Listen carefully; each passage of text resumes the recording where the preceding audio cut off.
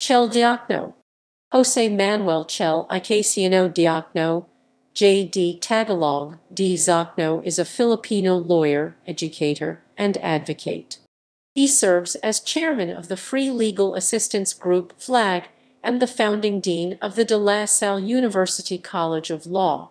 He had served as special counsel of the Senate Blue Ribbon Committee. Early life and education. Diokno was born to the eighth of 10 children by Senator Jose W. Diokno and his wife Carmen Nina Icasiano. He is the great-grandson of Ananias Diokno, the leader of the Visayans during the Philippine-American War, and father of nationalist and Supreme Court Justice Sen. Ramon Diokno. Diokno completed his elementary and secondary education at La Salle Green Hills. Afterwards, he earned a degree in philosophy at the University of the Philippines Diliman, studied Bachelor of Laws at the University of the Philippines College of Law for a year until 1983, and then studied law at Northern Illinois University NIU in the United States, where he graduated Juris Doctor, magna cum laude in 1986. He passed the bar of the state of Illinois in 1987, and after his father's death, he came back to the Philippines and took the bar examinations of 1988. He passed the 1988 bar examinations and started his law practice the following year. Personal life. Diokno is the son of Filipino nationalist Senator Jose W. Pepe Diokno, the father of human rights and intellectual leader of the opposition against the Marcos regime.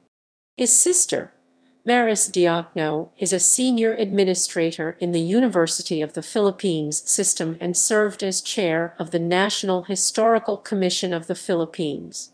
Diokno married a writer named Divina Aramin, and his eldest son is the filmmaker Pepe, who was named after his grandfather.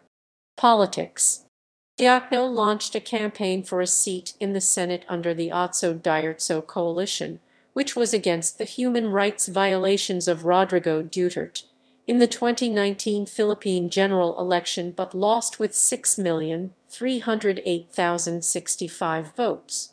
On July 19, 2019, the PNP Criminal Investigation and Detection Group SIG controlled by Duterte filed charges against Diokno and other members of the opposition for sedition, cyber libel, estafa, harboring a criminal, and obstruction of justice. On February 10, 2020, he was cleared of all charges. Legal career. Diokno passed the bar examination in the state of Illinois and in the Philippines. In his return to the Philippines in 1987, he served as a lawyer and advocate of human rights. Diokno is a member and the current chairman of FLAG. Notable cases. Diokno was part of the team of FLAG lawyers who prosecuted the 27 police officers implicated in the 1995 Curatong Baling Rubaut case. He is the counsel of Rodolfo Jung Lazada, NBN/ZTE whistleblower, and lead witness in the Ombudsman's cases against former National Economic and Development Authority NEDA head Ramilo Neri and former Commission on Elections COMELEC chair Benjamin Abalos. In 2007, he, along with fellow FLAG lawyers Theodore O.T. and Ricardo A. Sunga Roman III, petitioned and were granted by the Supreme Court to issue writs of amparo for leftist activists Raymond and Reynaldo Manalo, two brothers who were allegedly tortured by agents of the military.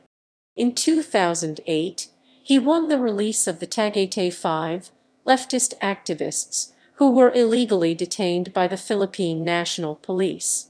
Together with attorney T. Diokno represented some media organizations in a petition against the Arroyo administration.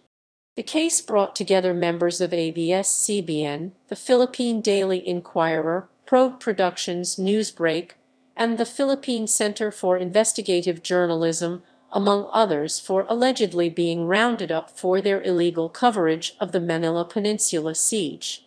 Government service. In the 1990s, Diokno served in the Commission on Human Rights under Presidents Cory Aquino and Fidel V. Ramos. He was also a member of the Committee on Human Rights and Due Process at the Integrated Bar of the Philippines (IBP).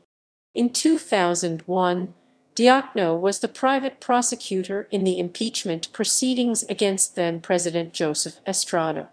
That same year, he became general counsel of the Senate Blue Ribbon Committee, the Committee on Accountability of Public Officers and Investigation under Sen.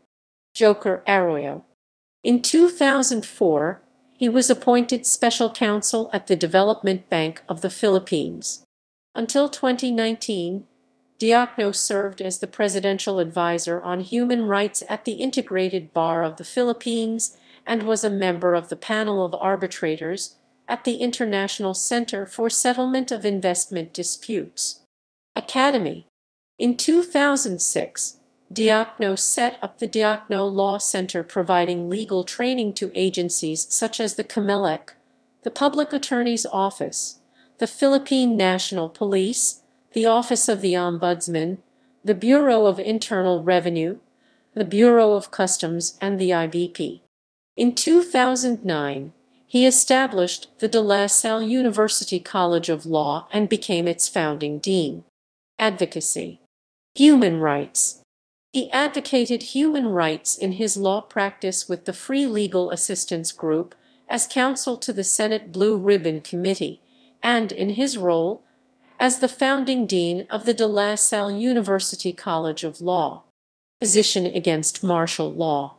As the descendant of former senator and martial law critic Jose W. Diokno, Chel Diokno has taken a stand against the alleged historical negationism and denialism regarding the Philippines' martial law era under Ferdinand Marcos. Authored books. Diokno has written 3 books: Diokno on Trial, The Techniques and Ideals of the Filipino Lawyer, The Complete Guide to Handling a Case in Court, published by the Diokno Law Center in 2007. He has also written news articles on forensic DNA, electronic evidence, anti-terrorism legislation, media law, and judicial reform. Filmography. Diokno did a voiceover for some scenes of the 2018 film by Bust. Ancestry.